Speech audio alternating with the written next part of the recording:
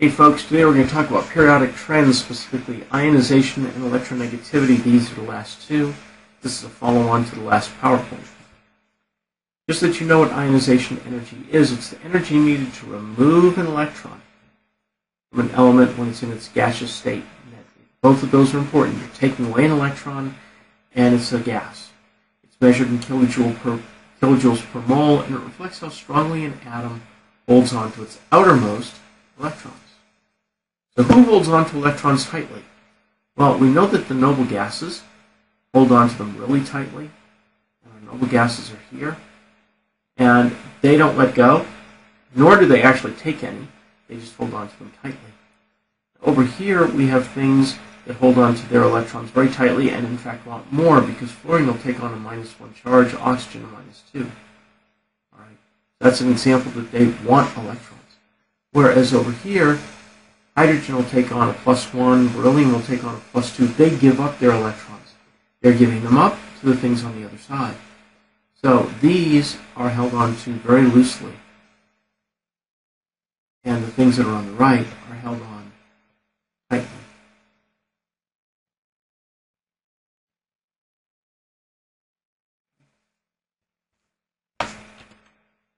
So, high ionization energy, that means they hold on to their electrons very tightly. So the things that are on the right over here, these have a high ionization energy, and these have a low ionization energy. Okay, and this is high over here. So the further you move to the right, the higher the ionization energy is. Okay. The noble gases have a huge ionization energy compared to everything else, because they hold on to their electrons extremely tightly. A low ionization energy says it's more likely to lose an electron. So a low ionization energy would be something that took on a positive charge when it was an ion. And the high ionization energy things would tend to take on a negative charge, so long as they're not a noble gas. All right, so ionization energies decrease as you move down a group. Why is that? Because everything's bigger, so I can't hold on to those electrons. It's easier to rip them away. By an electron that's way, way, way far away from me, you can take it pretty easily. But if it's close in, like with helium, you're not touching my electron. Okay, I can protect it. So ionization's energies increase as you move left to right. Again, why? Because on the right-hand side, they're smaller. The smaller atoms hold the electrons more strongly, so more energy is required to remove the electron. And notice this is the opposite of your atomic trends. Because as something gets smaller in size, it becomes harder to take an electron away. If it becomes bigger in size, it's easier to take an electron away. So you'll see some equations like this, where you notice that you have lithium, and lithium is a gas, and the ionization energy is going to be measured in kilojoules per mole. How much energy does it take to rip this electron away from lithium? And we'll deal with this in kilojoules per mole. Is always measured in the gaseous state, because electrons need to be far apart for an accurate measurement to be made. So, we could conceivably take an electron away from lithium. We could conceivably take 2 electrons away or 3 electrons away. Now remember where lithium is on the periodic table and what its electron configuration is. Because if you remember that it is 1s2, 2s1, it's pretty easy to take this first electron away. But it's going to be a lot harder to take these electrons away. Notice it only takes 500 kilojoules to get the first electron, but it takes 7,000 kilojoules, over 10 times as many, to get the second electron away. So it's easy to get the first one away, but it's very, very hard to get the second and third ones away. And that's because you've gone to a noble gas configuration when you stop here at 1s2. Okay? And I just said that. All right. Part of the increase in ionization is also due to the reduced electron-to-electron repulsion, because the electrons are not repelling each other as much. As each electron is removed from the atom, the remaining electrons are pulled closer and tighter into the nucleus. So they're held on tighter. They're held on more by the protons that are in the middle. Let's look at this one. Where do you see the break in this one? Pause the video, see if you can see the break. Yeah, you should notice that your first one is 700, And your second one is 1400, which means that's another 700 above where it is. But now look at the break. You've gone up to 7,000. Again, you multiplied by 10. All right, so here's your break. So if you were just looking at this, you should be able to say, well, I think this thing belongs in column 2 because it probably loses 2 electrons. Hence, it probably takes on a 2+ charge. Right? And I will tell you that this particular element happens to be magnesium. So it does exist in column 2. Let's look at this one.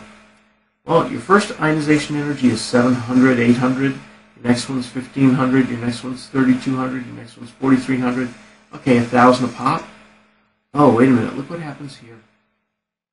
Look at that 16,000, right? I didn't just go up by another 1,000. I went up by by another, what, 12,000? That's huge. So this tells me that I should be able to lose 4 electrons. Well, you know what that must be then, right? You think it's in the carbon group. It happens to be silicon, which is directly below carbon. Right? And this is something that can lose 4 electrons. All right. So let's look at the term electronegativity. Electronegativity is simply a measurement. It's a number. It doesn't mean anything aside from just being a pure number. Right? And it is a reflection of an atom's ability to attract electrons in a chemical bond. Notice the key words here are chemical bond. Right? We need to make sure that we are attracting electrons in a chemical bond. Okay. Fluorine is the most electronegative element. You need to know that. Write that down. What would be the least electronegative element? Well, if fluorine is the most, that tells you it's kind of small in size. What must be the opposite? Sure, the least electronegative element would be francium. Down the opposite end of the periodic table. All right, so make sure you write those down. Right. Remember your definitions. Your atomic radius is the center of the nucleus to the outermost electrons. Your ionization energy is the energy needed to remove an electron. Remember, where's my cursor? There you are.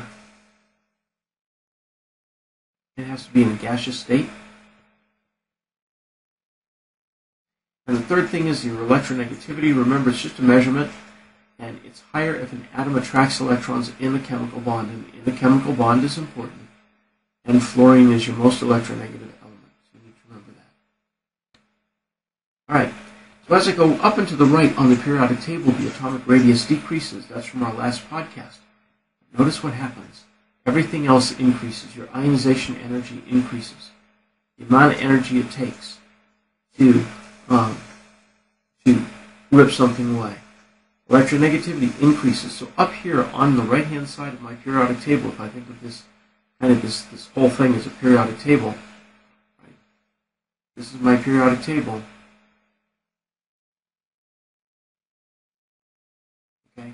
Then, as I go up and to the right, the atomic radius is smaller, and it's bigger down here, and everything else is backwards. So, again, the same concept. If I go down and to the left, the atomic radius increases, but my ionization energy decreases, and my electronegativity decreases. So everything is opposite to atomic radius. So if you can figure out atomic radius, everything else works the other way.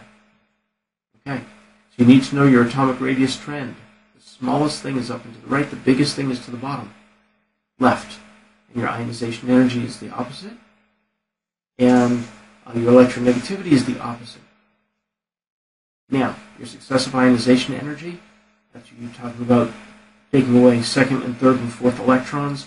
You should be able to recognize when something crosses that break, where it crosses the noble gas break.